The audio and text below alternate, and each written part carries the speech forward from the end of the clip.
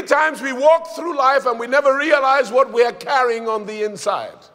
Because if you don't get revelation and the wisdom to apply that revelation, you can walk around as a treasure trove not knowing that you're a treasure trove and thinking that you're a garbage tank. And your future then evades you, and you go to the grave with more than 95% of your treasure trove of potential in your being.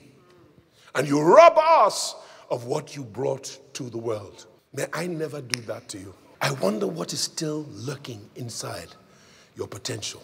The purpose of potential is for purpose. Purpose is your destiny. To understand your purpose and destiny, you need vision. Not just vision of your tomorrow, you need vision of what's inside of you. Because if you don't know what you're carrying, when he shows you what's in front of you, you will shrink from it apprehensively.